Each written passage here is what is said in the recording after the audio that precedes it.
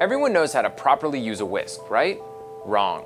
Today we'll figure out the best technique and explain why it works. In the test kitchen, we've noticed that different cooks use a whisk in different ways. Some prefer side-to-side strokes, others use a circular stirring motion, and others like the looping action of beating, which is often used for eggs. This got us wondering, is any of these techniques any more effective than the others? We compared stirring, beating, and side-to-side motions in 3 core applications: emulsifying vinaigrette, whipping cream, and whipping egg whites. To limit variability, we made all of our strokes in time with a metronome. We timed how long the dressing stayed emulsified, which is a measure of how thoroughly the oil and vinegar were whisked together, and we timed how long it took us to whip cream and egg whites to stiff peaks. In all cases, side-to-side whisking was highly effective. It kept the vinaigrette, which was made of just oil and vinegar, fully emulsified for 15 minutes. And it quickly whipped cream to stiff peaks in 4 minutes and egg whites to stiff peaks in 5. Stirring was a flop across the board. It never fully emulsified the dressing, which remained thin and separated, and it took more than twice as long as side-to-side whisking to whip cream and egg whites.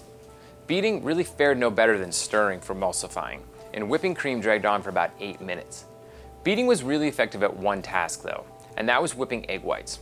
We got stiff peaks in record time, about 4 minutes. So, why does side-to-side whisking work so well?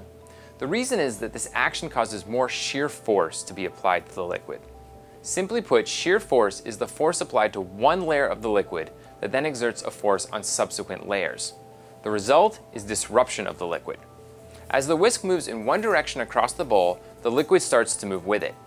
But then the whisk is dragged in the opposite direction, exerting force against the rest of the liquid still moving toward it. Because stirring and beating take the liquid in the same direction of the whisk, they produce less shear force. In vinaigrette, the greater shear force of side-to-side whisking helps break oil into tinier droplets that stay suspended in vinegar, keeping the dressing emulsified longer. To create stiff peaks in cream and egg whites, shear force is also important. As the tines are dragged through each liquid, they create channels that trap air.